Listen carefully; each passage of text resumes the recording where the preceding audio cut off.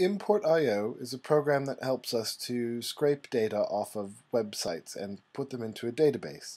In this case, we want to create a new crawler for a South African website that details where all health clinics are across the country. So I've selected a new crawler, and the first thing that I want to do is navigate to that website to an example of one of the clinic pages. You see it has the title, the services, its address, and even a map of where it's located. So we've navigated to the data. I'm there. The next thing we need to do is detect optimal settings. In this case, it will effectively turn off JavaScript. So you can see that this disables the map. That's okay because we're not pulling information from the map in this case, so we can click yes. Now in this case this is a single clinic page, so it's effectively a single row in our database that we're collecting from.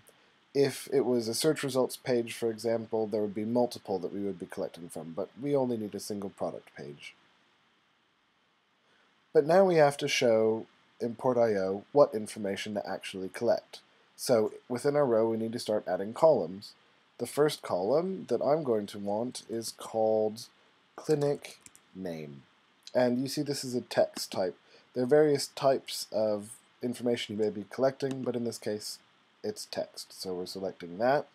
And then we need to train what information we want it to collect. So we simply highlight the clinic name, the title, and click the train button. You'll notice that over here, Aberdeen Hospital, the clinic name, is now appearing. Let's say we want to collect more information. Let's add another column. Let's call this latitude.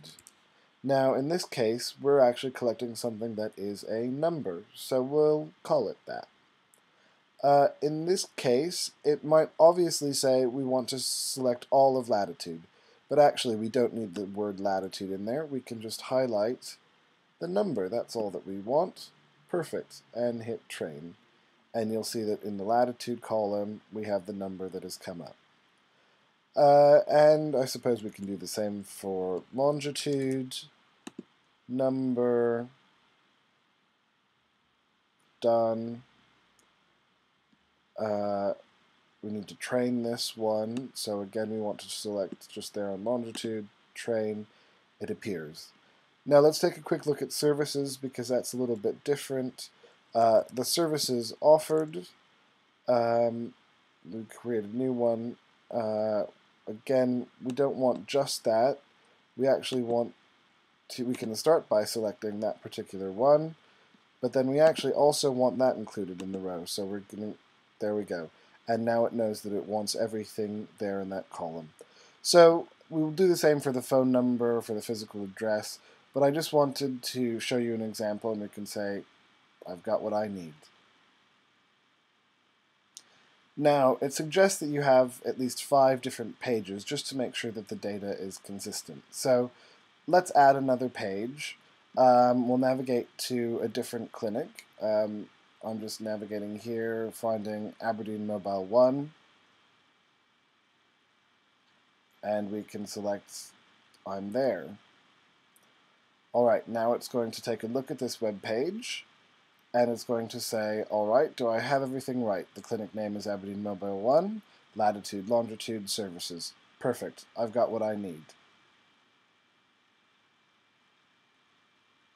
And we'll continue adding at least 5 pages. We've added up to 5 pages, and now we've got the button that says, I'm done training. Then we upload to Import.io. We need to give this a name. I'm going to call it ZA Clinics for South Africa Clinics, and hit OK. It's now uploading this information onto the Import.io website. Perfect. Then all we need to do is start extracting some data. So we hit Run Crawler, and as we select Go, it's going to start crawling and finding the different information. And it will start displaying up to about 10 different ones. In this case, when I ran the entire thing, it took upwards of 3 hours to actually get everything going. So it will take a lot of time. I'm going to leave it at that, and the next thing that we do is actually work with a complete database.